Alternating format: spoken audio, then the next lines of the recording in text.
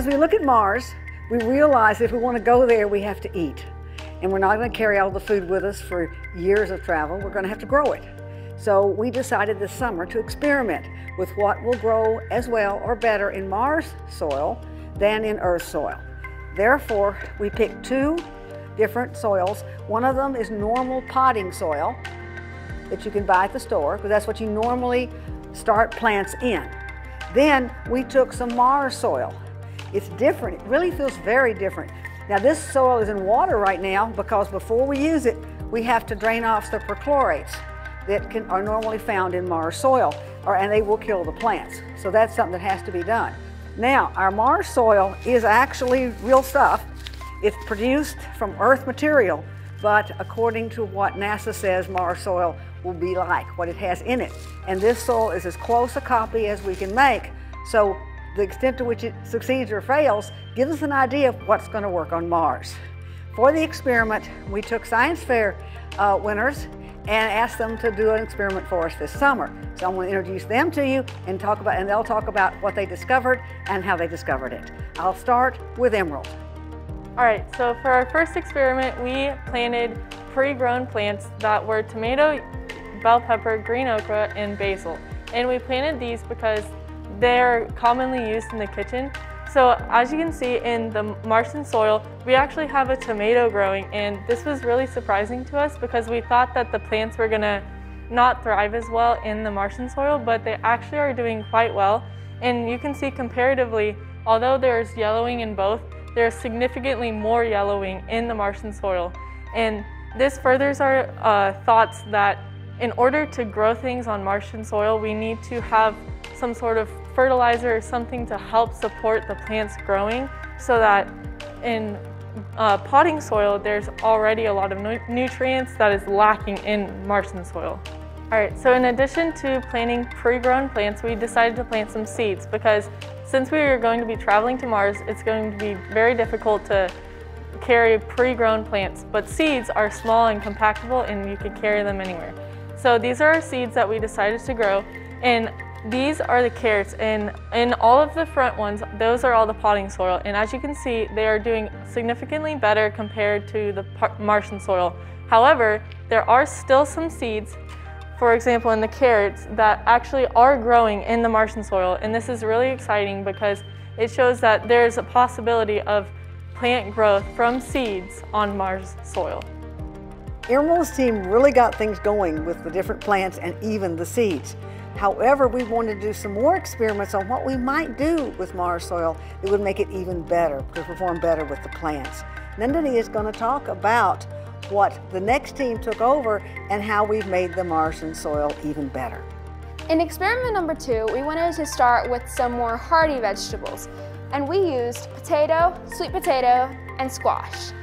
This was the potting soil and this was the Mars soil, and you can definitely tell that the plants are doing better in the potting soil than the Martian soil. This is because most of these plants need more moist soil, and the Martian soil drains really easily, so it doesn't hold the water that it needs. So we tried to figure out some ways that this could be fixed. So for some things that we could change, we wanted to take some squash and put cardboard in between the layers of the soil, because like I said, Martian soil does not hold water as well as potting soil, and the squash needs the moisture to grow properly. So when we did that, the squash is actually looking almost as good as in the potting soil because the moisture is retaining. But the soil over here is not helping the squash, and it's looking a little bit sad. We were inspired by the movie The Martian, and we cut a sweet potato in half, let it grow some roots for 2 weeks in water, and we planted it in the Martian soil to see if it would grow. We don't have any results yet, but we're hoping it'll work. Another thing that we tried to do is we tried to add some nutrients that we know that the plants needs, and the Martian soil does not have it, and the potting soil has very little of it. So it's called NPK, and it stands for nitrogen, potassium, and phosphorus. Those nutrients help the plants go big and strong, and they are very essential into making healthy plants. So we tried this with basil, okra, tomato, and sweet potato. We did this because the okra is, as you can see, is very yellow. And this yellowing is caused because of the lack of nitrogen in the soil, which NPK has. And also the basil and the tomato are really not doing well. They're turning yellow too. So we were just thinking that the nitrogen would help them. The sweet potato, as we saw earlier, is browning and turning yellow, and we're hoping that the NPK will help that a lot.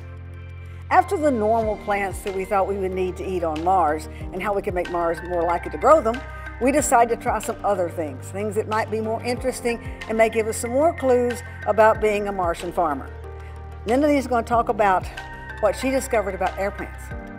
So air plants take a lot of things from the air, so the soil doesn't really matter much. So this means that all of the air plants have been doing good in both of the soils. And another thing is that these air plants won't really matter on Mars because you can't eat them, right?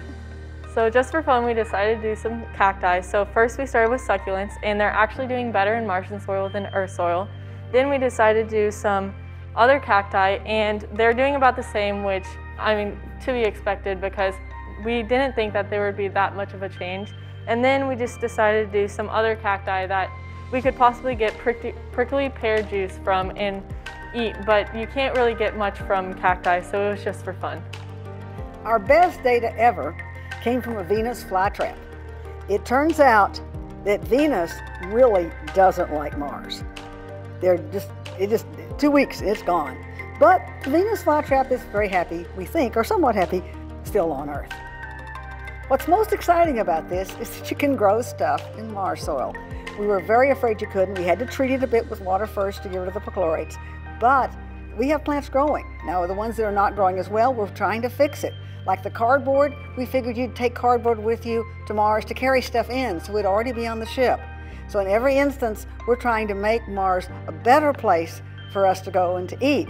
And the little experiments we're doing, even though they may or may not have worked, are telling us more and more about what Mars is really like and how much we can survive and thrive there. This is Carolyn Sumners with her crew of Martian farmers from the Houston Museum of Natural Science, encouraging you to come see these plants in action and also to see our big new Mars exhibit.